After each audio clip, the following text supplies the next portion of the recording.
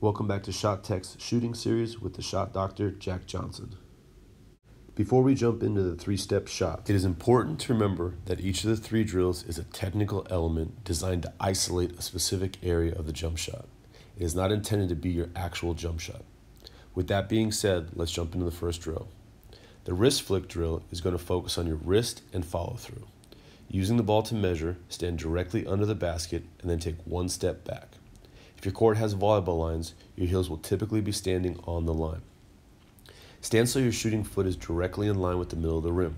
If you're following our previous videos, the rest of your body should naturally line up on the shot line. We now want to isolate our wrist and index finger. For this drill, we want our legs and arms to be as straight as possible. With our wrist loaded, hand wide, and index finger on the inflation hole, as learned in holding the basketball, we're ready to begin the drill. Check your shooting triangle and repeat the process. Take your time with each shot, focusing on mastering each of the techniques.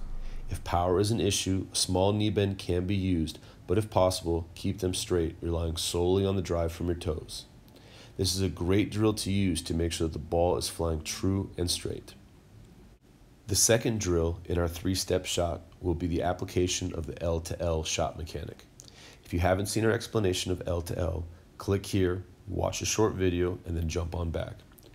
Standing in drill number 1, take one large step back. You should typically be around 8 to 9 feet from the basket. Double check, as we did in drill 1, that your shooting foot is splitting the middle of the rim and the rest of your body is in line with the shot line. Using the principles of L to L, start by making your first L and then drive your elbow up into the second L.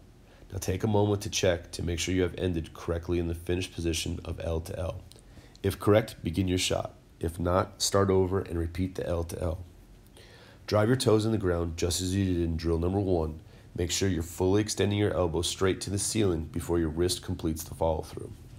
Hold your follow-through just like in drill 1, taking note of your shooting triangle and index finger. This is a great drill to create and check lift on the ball. The final drill in our three-step shot process will focus on linking our lower body and upper body together. Oftentimes, shot inconsistencies are created when the lower body and upper body are not linked and flowing together. Standing in drill number 2, take one large step back. This should place you about 12 to 13 feet from the basket. Double check, just as we did in drills 1 and 2, that your shooting foot is splitting the middle of the rim and the rest of your body is in line with the shot line. Begin the drill by squatting down, holding your arm in the first L position.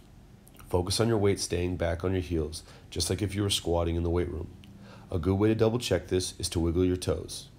If you cannot wiggle your toes after squatting, you're too far forward and will activate your calf muscles too early in the jump shot. While staying squatted, drive your elbow into the second L. Check to make sure your second L position is lined up with your shot line. If everything is correct, begin your shot.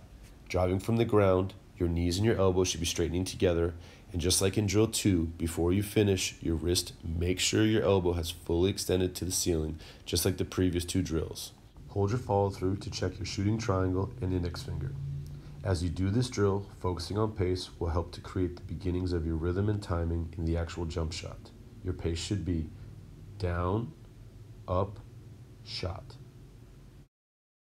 Remember, if you found this video to be useful, like or share it, and if you have any thoughts or questions, drop a comment below. Don't forget to subscribe to our channel as we continue to release more drills in the future.